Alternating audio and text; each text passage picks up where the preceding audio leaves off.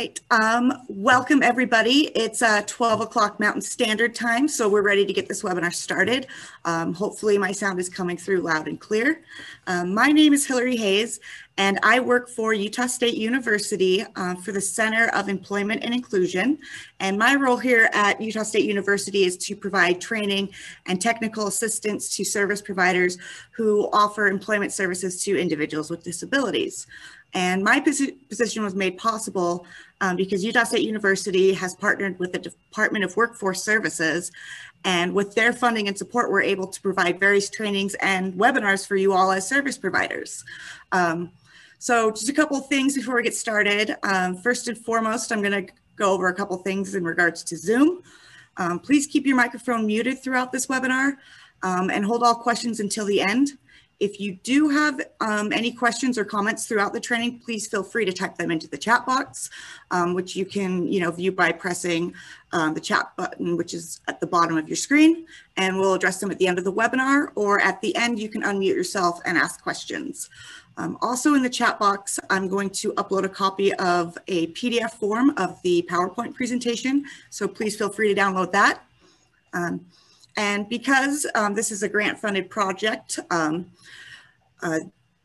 I'm required to collect data on what we do in regards to training. So at the end of the webinar, I will send out a link to an anonymous evaluation. Please take a couple of minutes to complete that survey. It really helps us know what we need to improve upon and also what trainings you all as service providers want us to host in the future. And also at the end of the webinar, I will upload a certification of completion into the chat box for everyone to download. We also have another webinar coming up next week on March 26th, which is going to be about working with individuals with co-occurring brain injury and substance use related challenges, presented actually by Maria's colleague, Anastasia Edmonston. So I'll post a link to our website in the chat box as well. So if you'd like to attend that webinar or any future webinars, you'll be able to register. And on our website, we also have a ton of pre-recorded webinars that you guys can view. They're all really good. Now, with all that said, I'm really excited to have Maria Crowley here today. Maria is the Director of Professional Development for NASHIA, and she's worked in the disabilities field with state government for 30 years, and specifically in brain injury since the year 2000. So I'm excited to have her talk a bit about brain injury and the impact on employment. Thank you so much. I appreciate the invitation and appreciate you, Hillary, in particular, and the Center for Employment Inclusion for hosting this. I hope that you guys learn something from me, or at least I give you some information that's thought-provoking.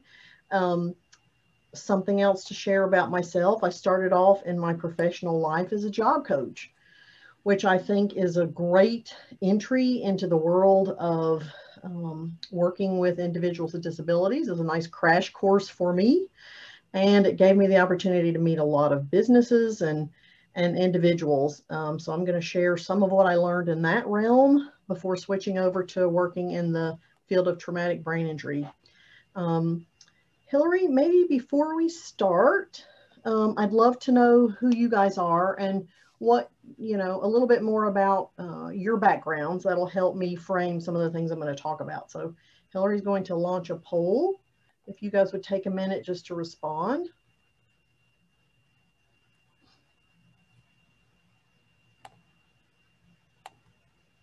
And basically, it's just asking, are you somebody that works in this field already as a vocational rehabilitation counselor or an employment specialist? Are you another kind of community provider, or are you somebody with lived experience? And then the second question is whether or not you've ever worked with someone who has a brain injury.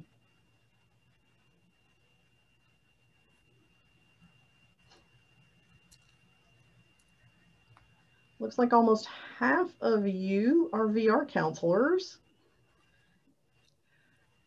and about a quarter of you work as employment specialists.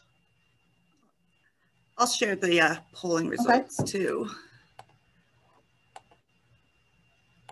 Awesome. There we go.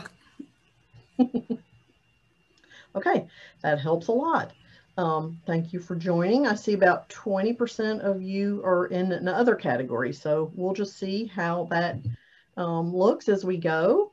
And I'm happy to see that most of you have worked with someone who has a brain injury, because that's going to help a lot. I'll skip over some of the basics. So thank you so much for doing that. I appreciate it. And I'm going to share my screen.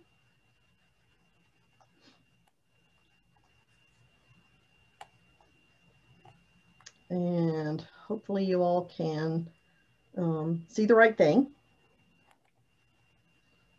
Okay.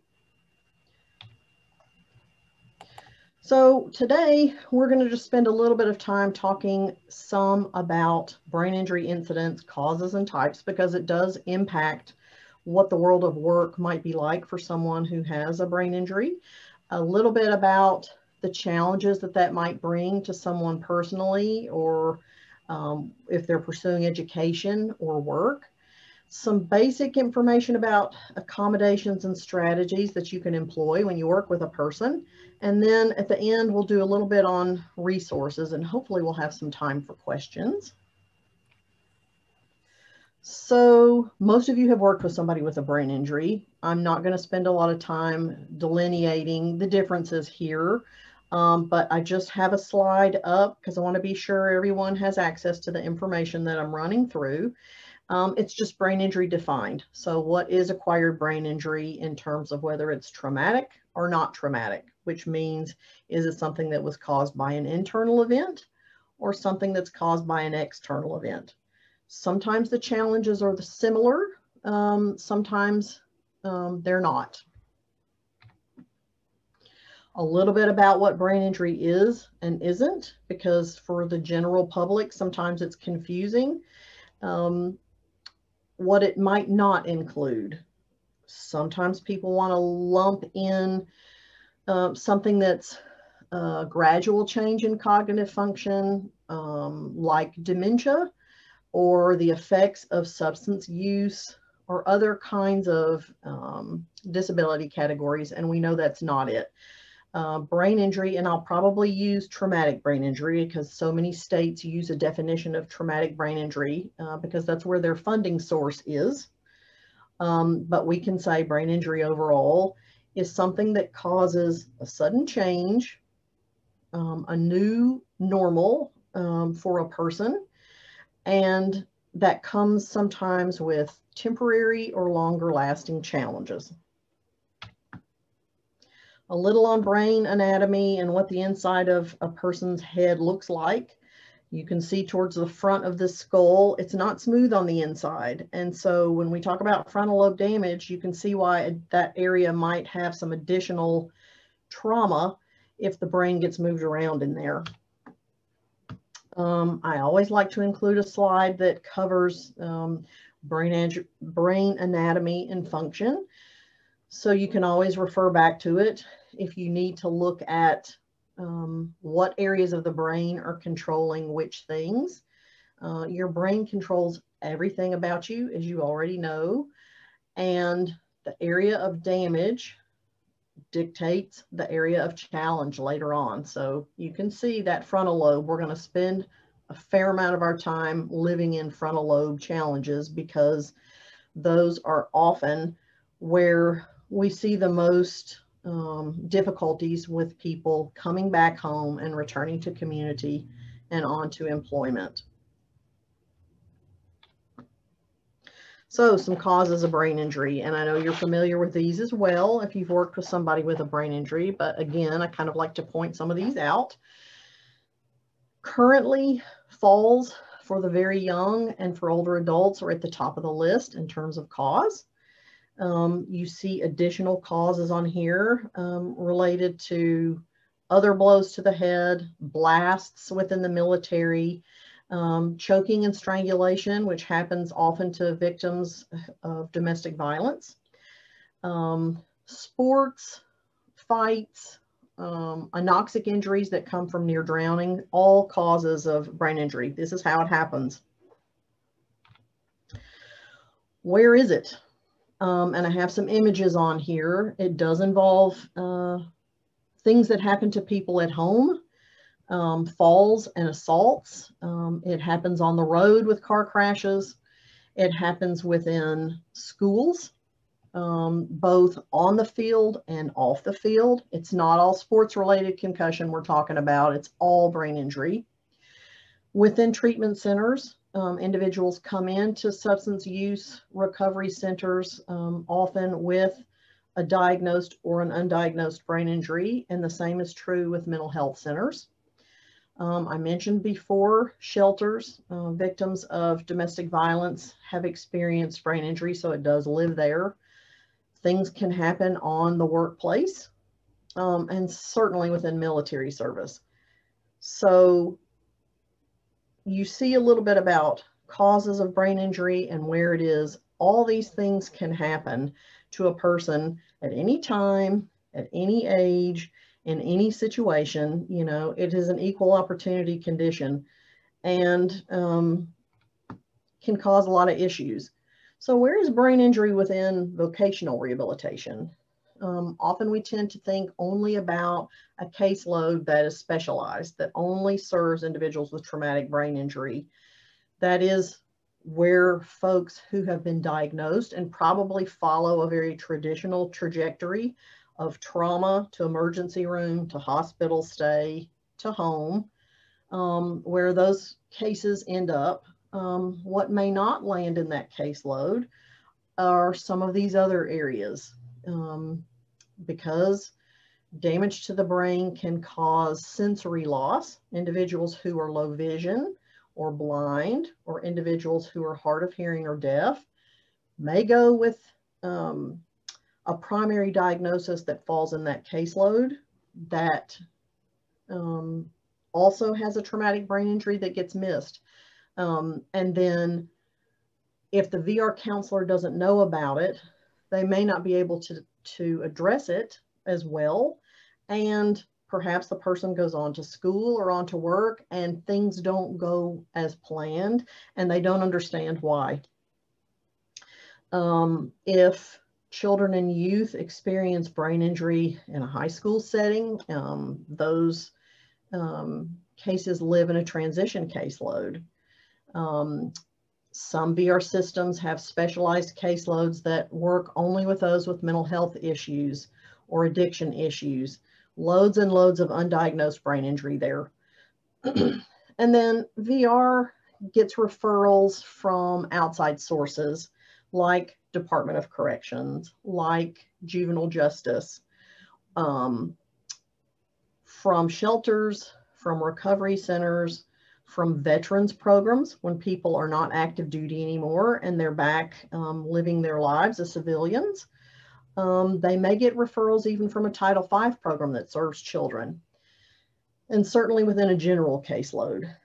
Often spinal cord injury and traumatic brain injury go hand in hand, but maybe the spinal cord injury gets addressed and the TBI does not. So brain injury is a little bit everywhere, but doesn't live fully in any one place.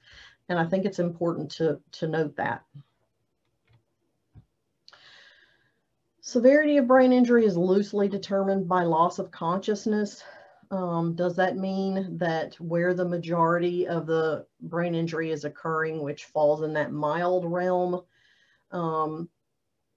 just because someone has a loss of consciousness or does not, they may end up with some pretty significant temporary or long-term challenges, even though it's considered a mild brain injury. Often, even though that's the majority of brain injury, individuals may not seek medical attention. So often that's where that TBI gets missed. Moderate and severe traumatic brain injury is what most people are most familiar with because often the changes are more obvious. The short-term memory loss, is there. They're having longer term or lifelong challenges related to behavior or cognition or social challenges, and those are more obvious to us. But it's important to think about severity because, things do happen. As people have brain injuries in lots of places, they can also have more than one. You're not limited to one TBI per life. things can happen again. And it's important to note that repeated brain injuries are a very big deal for some. After someone has a first TBI, the risk of having a second increases. After a second traumatic brain injury, the risk goes up pretty significantly. So why might that be?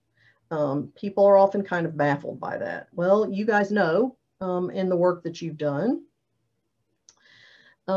with some of the challenges that come along with brain injury, again, with this frontal lobe that you have, that's kind of the home of you and the home of where good executive function happens.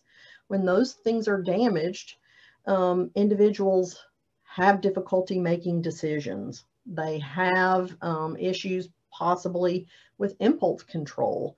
There may be reduced processing speed in terms of getting and interpreting information that's shared with them. Their reaction time may be slower. So those things often set people up for being in a situation where traumatic brain injury might happen again. So with concussions or mild brain injury, 1 + 1 does not always equal 2. It can equal more than that. Athletes that get back on the field before their brain has had time to heal may have something that's called second impact syndrome. Y'all have seen a good bit about that, I imagine.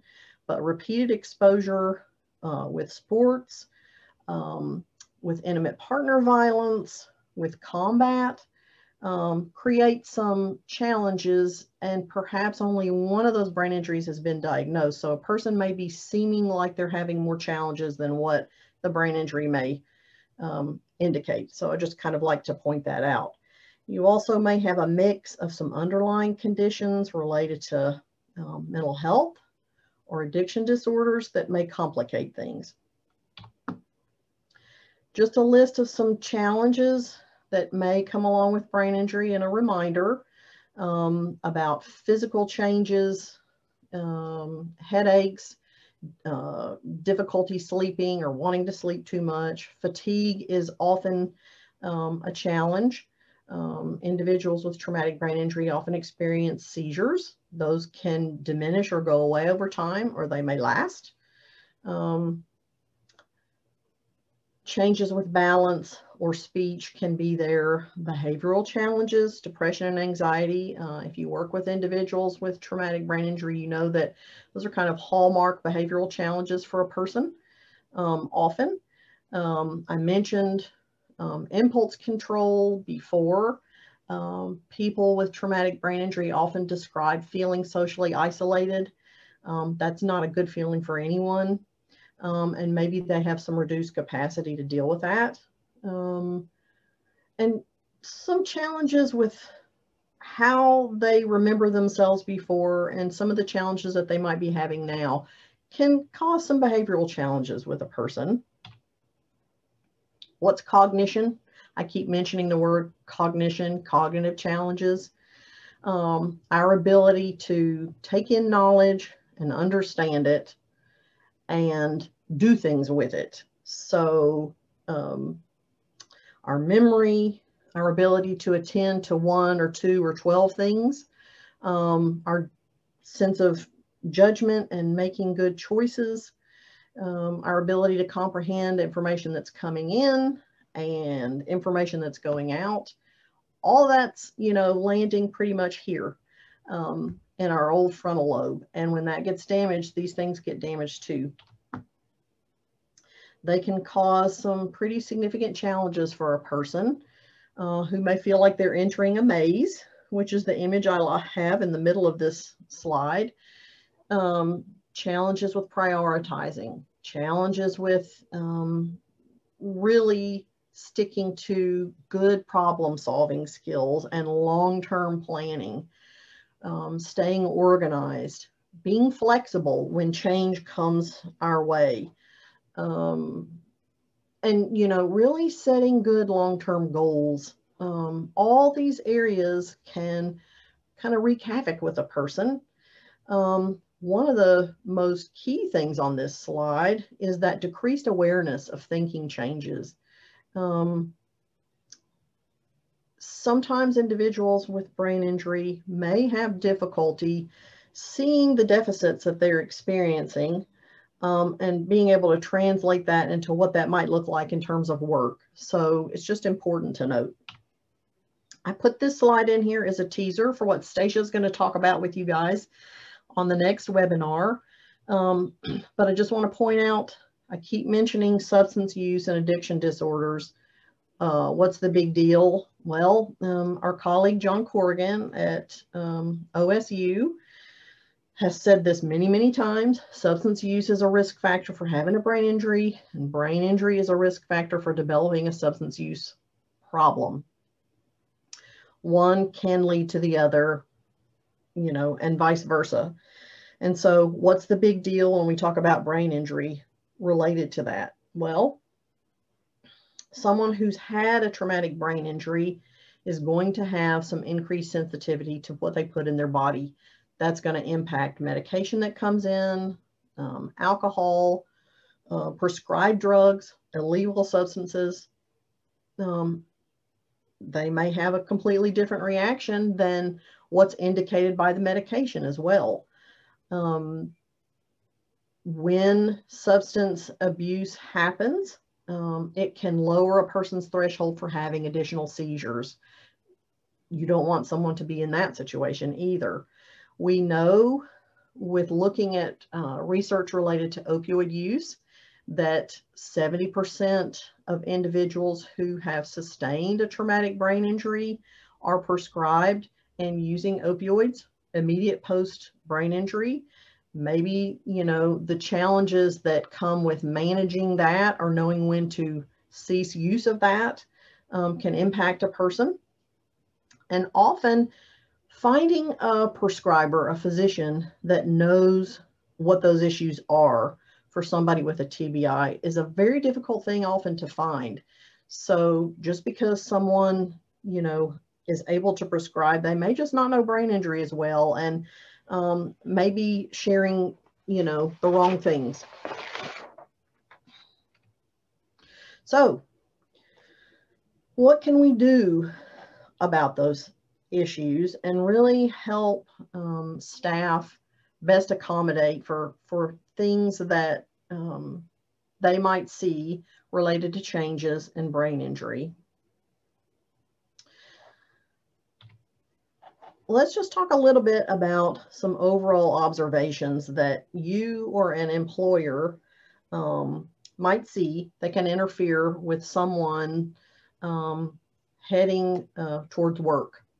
So individuals who have had a traumatic brain injury may, depending on where that brain injury occurs and translating it to what tasks are going to look like that you're asking them to do, they may have a difficult time because of short-term memory issues taking in new information. Old information may stay intact, but learning new things may be a challenge. That can be a challenge entering into a job, or it can be a challenge when somebody gets promoted or additional tasks are added to what they already have.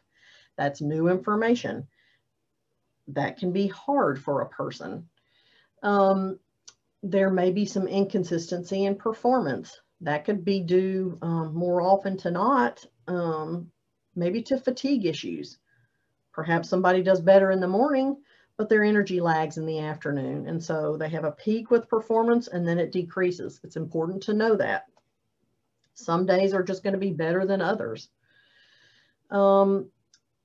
There's this difficulty taking, again, how somebody experiences run-of-the-mill tasks and generalizing that to a new situation.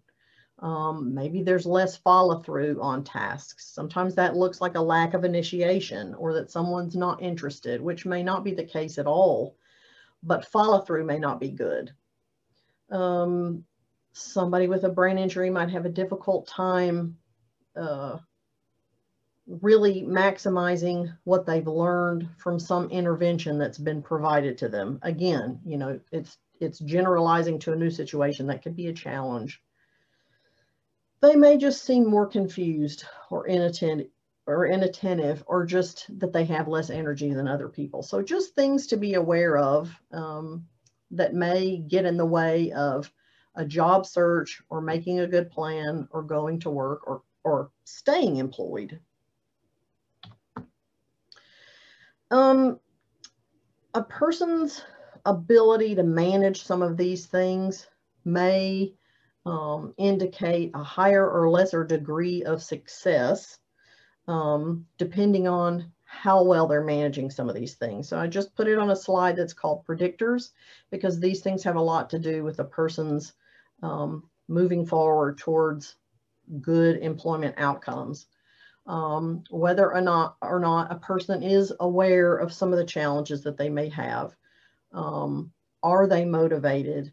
How can they make good decisions? Are they able to display that they can?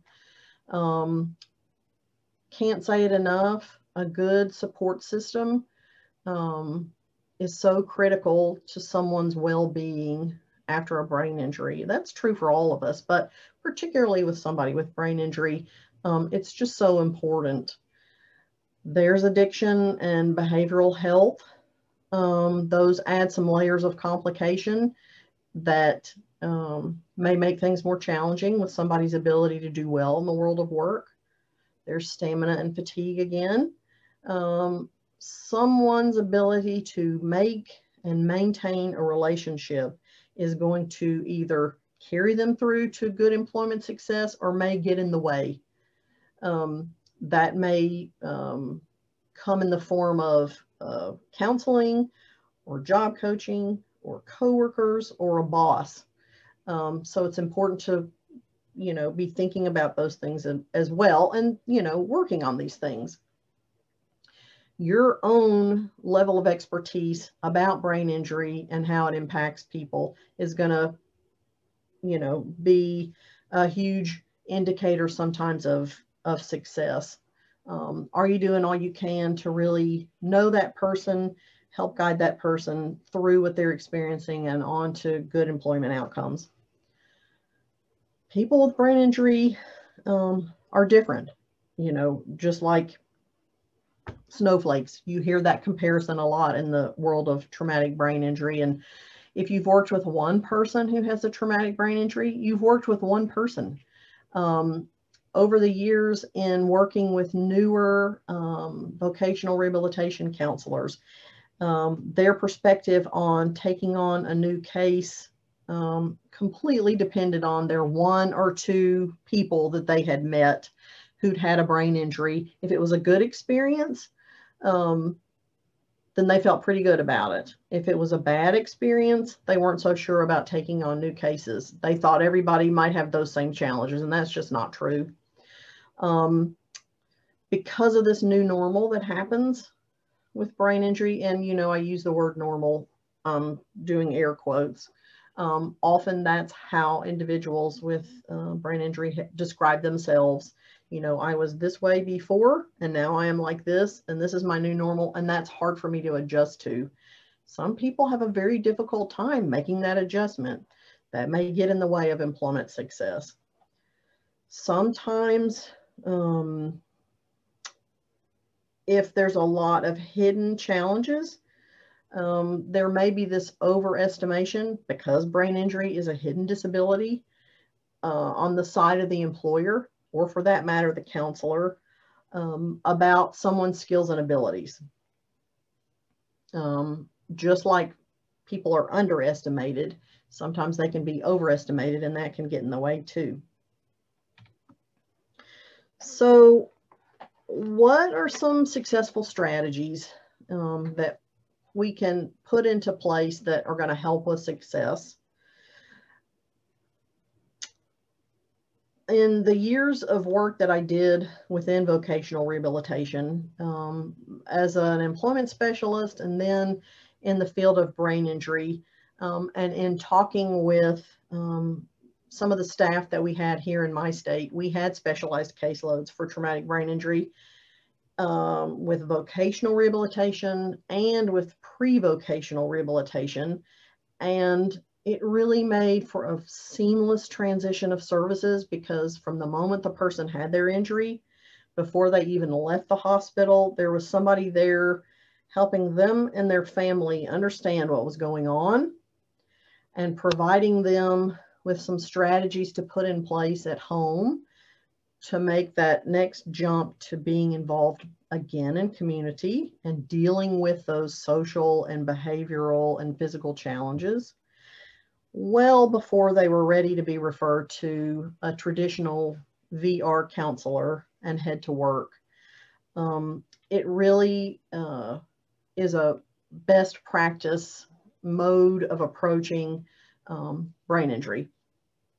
And it required a team of people addressing each person, but it was well worth it. I can tell you that the traumatic brain injury caseloads in our department traditionally, time in, year in and year out, had some of the highest wage averages with that caseload, because they took the time to really stay current in best practices, which is the first point I have on here, remaining skilled providers, in brain injury, and taking the time to work with a person through that whole process.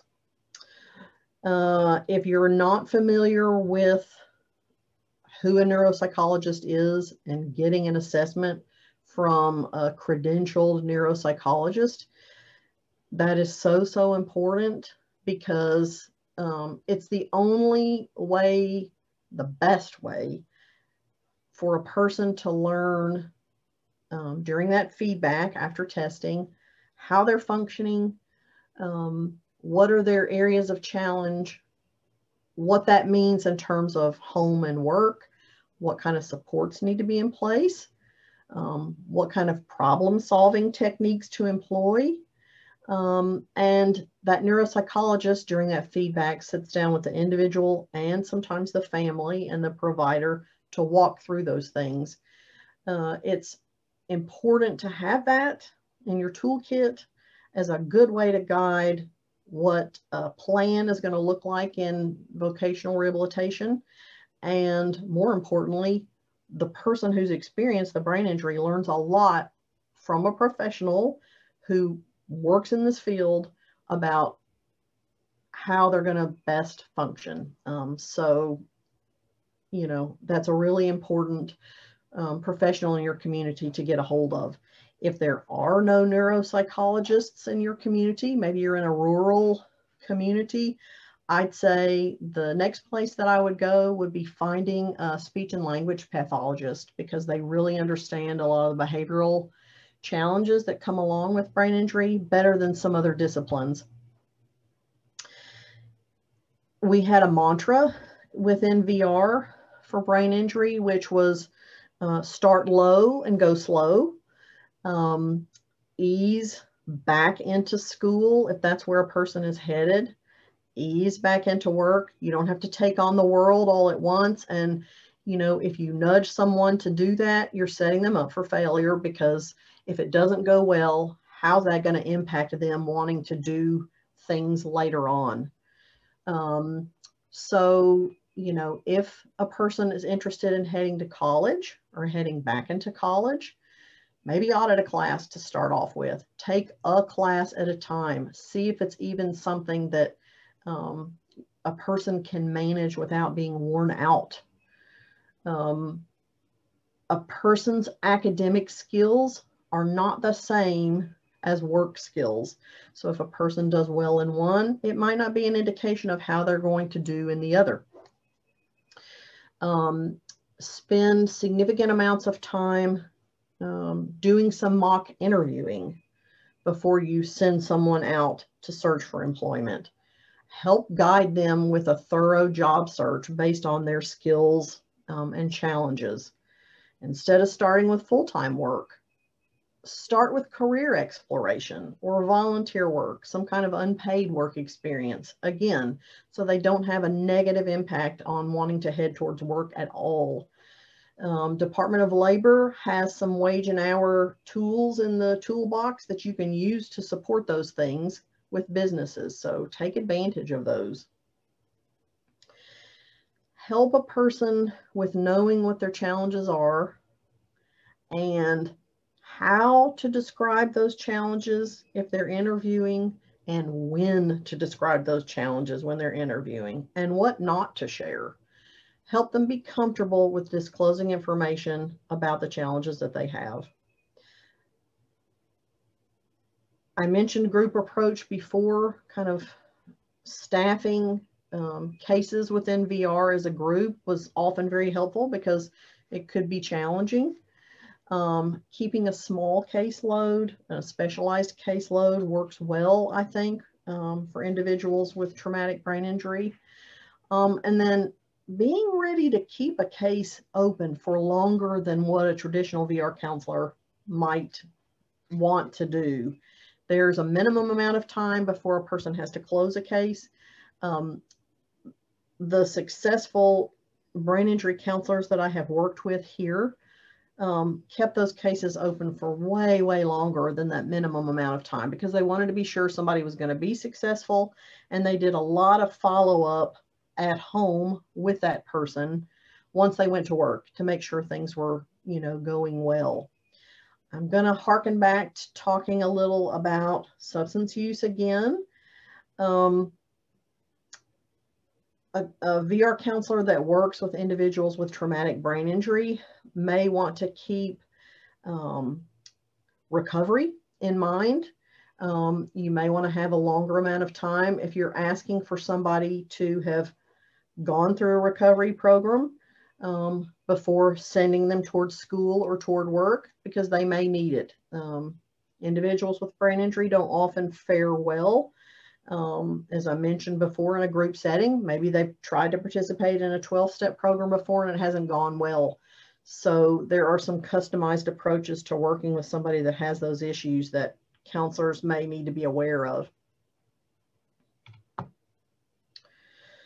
So some things to think about in terms of making good job matches, and areas that, you know, are critical to think about as you're helping guide a person towards a good job match. If memory loss is a challenge, and a person has verbal issues or spatial issues related to that cognitive challenge, finding something that is more repetitive, more structured, more routine oriented may help that person be more successful. If processing speed is an issue, things not to do would be to ask a person to think about jobs that require a quick response time, like driving. Return to driving is a very big deal. Maybe interacting with the public might be a challenge. You know, if it takes a person a long time to process information that's coming in and then give appropriate responses back out. Executive function deficits. Someone that's not so good at organizing or problem solving may need some help with the logistics of searching for a job, may need you to lay out what a good schedule would look like for a job search and what's realistic in terms of locating a job opportunity, filling out the application to the best of their ability, you know, responding to interest with an interview, and so on. They may need some help organizing those things, or you may need to show them how to organize those things for themselves.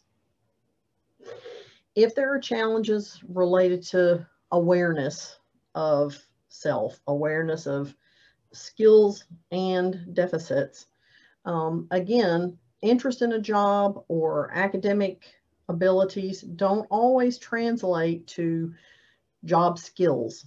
You know, this is silly, but I would love to be a singer. But if you have heard me sing, that is not an option for Maria. Someone would need to tell me that, possibly, and not to head toward that. That is not going to change, and no amount of desire is going to place me there. Really hone in on painting an accurate picture with a person, not necessarily for a person, but with a person, about what their skills are.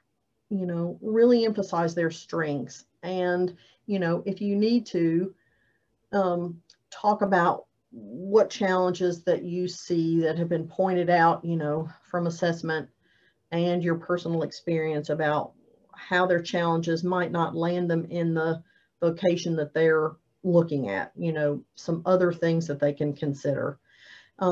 It's okay to, again, you know, to start slow with employment. If long-term planning is a challenge and you start off talking about jobs that are entry level, maybe really repetitive, you know, it's a good idea to maybe approach it like that's our first phase, you know, is to start here. That's not going to be where you end up. We want to start here and then build towards things that may be more challenging or may require more physical or mental energy from you as we go. That's okay. So these are just some strategies as you work with individuals with traumatic brain injury to, you know, kind of keep in mind. And accommodations. They work well for a lot of folks. They're rather universal, but I think in particular, it's good to keep these things in mind as you bring people in to your office or you meet them in community, so that they can get the best out of the experience and you can get the best out of them. Keeping noise and environment and lights and distractions to a minimum when you can. Keeping meetings short. Keep in mind somebody may have chronic headaches or fatigue, and their ability to attend to long chunks of information may be a challenge. So keep things short, at least initially. Keep things very structured. Whether you're just meeting with a person or you're asking them to do multiple things, make sure that what you're asking for is kind of structured. Schedule some breaks. Work on one thing at a time. Don't throw multiple things at a person and expect them to maybe figure out which one is most important. Again, limiting distractions. That's visual and verbal. As you meet with a person, do some check-ins with rephrasing what you're saying in a different way or sharing information in multiple ways. You're saying it, you're also giving it to them in a written format, and they're also taking notes.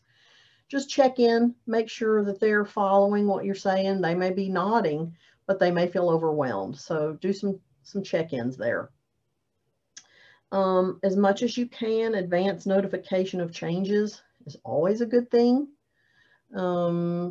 Generally, as counselors, we're taught to avoid closed-ended questions because you don't get a lot of information from a person. Sometimes with traumatic brain injury, it's good to stay structured. It's good to avoid open-ended questions sometimes. You need information in this amount of time. So, you know, keep people in the concrete, not in the abstract. Share things very factually. Don't interpret a lack of emotion as a lack of interest or motivation. That's very important. We also tend as people to want to avoid direct feedback because we think it's not nice. But subtle social cueing just might not do it with somebody that has issues with that related to a brain injury. You need to be direct, positive, but direct. Giving written information as much as you can is good, and breaking steps down into miniature steps. Same with kind of helping a person organize tasks. So just some good general strategies to employ as you're working with a person and as you're thinking about where they may land in terms of employment. Some very low-tech and more high-tech kinds of aids in terms of accommodations. It's not too old-fashioned still to keep a wall calendar or a daily planner. A person may need that to record meetings and keep things organized. It's a good visual reminder of deadlines and things that are coming up so you can see in advance, and a good way to keep up with contacts. Helping a person with checklists so that they can record the things that have been done and move on to the next thing with a specific routine. And even prioritizing those things on a checklist is very helpful. Keeping a notebook, kind of the same as a planner, but we always encourage someone to take a notebook with them as they went on an interview, and younger people often did not want to do that. But it's a good way to keep up with what somebody's sharing with you, and it's a good way for an employer to see that you're paying attention, and it makes you seem interested. So that is generally what we would say to someone who did not want to do that. A timer to help monitor time during activities, and using some people as supports for feedback. Coworkers, you know, the counselor, family, friends, the job coach, all low tech. High tech aids you guys are familiar with: notebooks, laptops, smartphones, the number of apps to help a person keep up with their lives has just grown exponentially. Having a good GPS on a phone helps them find where their interview is. And, you know, setting a timer helps them get there in the right amount of time. Still, people may use programmable watches or voice recorders, you know, with their phone or even with a pen to record information so they don't have to stop and write it down. But just a couple of things to throw out to you in terms of accommodations. And then kind of lastly, these are a couple of resources that I really like. Accommodating, and these are hyperlinked, and if you cannot access them, Hillary and I have talked about sharing those with you later on. She'd be happy to do that, I know. Accommodating the Symptoms of TBI comes from Ohio Valley. It is this lovely booklet that very basically breaks down issue with, you know, way to address it. It's great for the person with the brain injury. It's great for the service provider, and it's good for employers too, because it's a quick and easy way to look at if a person has issues with processing speed, here are the things to do when you're, you know, working with them. Great tool. There was a recent article that came out in the National Rehabilitation Association Journal of Rehab late summer last year that talks about traumatic brain injury in the VR process. It has some great statistics in it about individuals with traumatic brain injury and about vocational rehabilitation, with some strategies for putting together good plans and working with people to head towards employment that you guys might want to check out. As always, ODEP's Job Accommodation Network creates some quality materials, and if you've never been to JAN, the Job Accommodation Network site, I would encourage you to. Another entity historically that's put out a lot related to supported employment overall and traumatic brain injury specifically is Virginia Commonwealth University's Research and Rehab Training Center. They have an employment Q&A, I think that's pretty good, that might be useful for you. And then our organization, the National Association of State Head Injury Administrators, provides training and technical assistance, you know, on a number of things. There is a brand new Administration on Disabilities, Disability Employment Training and Technical Assistance Center that's going to be producing a wealth of information to help with all disabilities, but there's a particular tract dedicated for TBI with some information that we're helping put together. So call upon them for resources, and you'll be seeing some resources released through that organization in the very near future. If you don't know where to go to find your state person or your brain injury association or alliance connection. Our website has that information by state, both for state programs and for partners. So check that out. Just some upcoming training events we manage. If you want to do a deeper dive with some issues specifically related to traumatic brain injury beyond employment, whether it's criminal and juvenile justice, behavioral health, driving. We offer a series of trainings each and every year. We have an annual event in the fall. Feel free to join us. We have a YouTube channel that has some training on it. And then, for a deeper dive, we provide some more targeted kinds of things in smaller groups. And that's all I've got. I appreciate y'all listening to me, and I hope this has been helpful to you. And Hillary, if you want to take some time and run through some questions, we most assuredly can. Rhea, that was awesome. I started having like flashbacks when you were saying mock interviews with some of my former clients that TBIs. So yeah, we had a couple questions in the chat box that we can address, but before we get to that, I've uploaded the PDF of the PowerPoint. I'm going to upload a copy of the certification of completion and a link to our website, as well as the anonymous survey in the chat box for everyone. And then I'll pull up, Jenny asked a couple questions. She said, how much more susceptible to mental illness are those with ABI versus those with defined as a healthy brain? A good bit. Depression, I mentioned depression, anxiety right out of the chute. They're kind of hallmark issues for somebody who has had a brain injury, whether it's traumatic or acquired. Individuals with traumatic brain injury have a much higher risk for suicide attempts and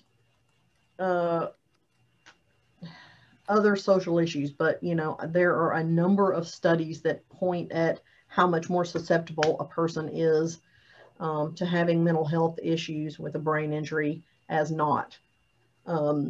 And somebody's ability to cope well with those things, often gets in the way. So it's not just the issue, but it's also the ability to manage it. That doesn't mean that there aren't resources available for that. We have 2 webinars actually coming up that talk about treating brain injury and mental illness and treating brain injury and addiction. And Stacia will talk about some of those statistics and some of those approaches if you want to tune in next week. Great. We had a couple more questions come into the chat box. Do you want me to read those, or do you want to? Sure. I'm just kind of scrolling through here to see. We also, Jenny asked another question earlier as well. What resources are available to treat those with ABI to reduce or treat those with mental illness? Medicaid, Medicare are not options for many clients with ABI. That is an issue, and that goes across all states. And I would say in working with states, in all my years with working in the brain injury field, that's probably at the top of the list in terms of need, is having access to good, appropriate behavioral health treatment and medication and therapy that's covered by someone. I wish I had a good answer. There are some states that are tackling that issue right now, and we've gained a lot of traction in working with SAMHSA. If you do not know what SAMHSA is, that's the Substance Abuse and Mental Health Services Administration. They're over all of the state mental health programs and addiction programs, and are paying attention to some of the initiatives that states are working on related to brain injury, so that they can incorporate some of that into what they do, and individuals are not excluded from treatment. So I wish I had an easy answer for you there. There's not one, but I hope some are coming. Another question. I'm a teacher for the blind. I'm challenged by teaching TBI blind skills. Can a TBI's memory improve? Who do we refer to help a TBI retain and improve memory to help them retain training? Looks like that person is in Utah. I would say to connect with the Utah Brain Injury Program. Tracy Barney is with the Brain Injury Program there. I might suggest starting with her. I'll bet Hillary has some connections in Utah she could help you with. Teaching good compensatory strategies for memory loss is important. You can't fix a broken memory, but you can work around it by employing some strategies, you know, that work in place of somebody's memory, if that makes sense. So putting some strategies in place to help remind them of things to do that they're not going to remember themselves is really, really important. Good. And yes, I can connect people with resources. I put my email in the chat box just in case you don't have it. And then we had another question. Can you give me some info and resources on cognitive retraining for TBI clients? I'm in Maryland. There are some things out there related to cognitive remediation and brain injury. In a state that has a cognitive remediation program and could get you connected with the person that runs that program. She could share some of their training tools and manuals. Tennessee also has some good tools there. And there's a whole toolkit coming out of our friends in Australia very soon that is about that very topic. But there are a lot of really good resources out there that I'd be happy to send or, you know, give you some links for.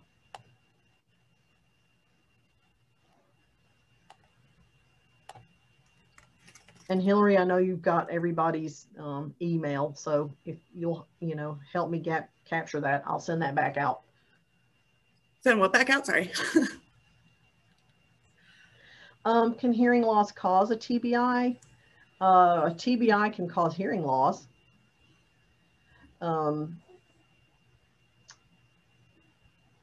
I don't know. I don't think the reverse may be true, but I know a person with traumatic brain injury can have their hearing impacted temporarily or permanently.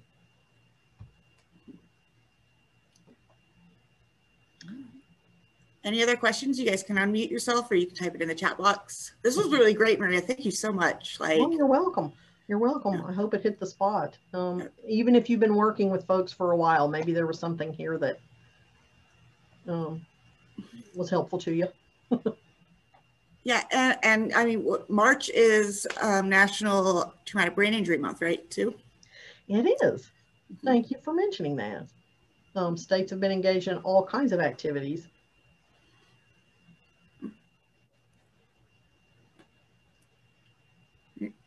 No other questions?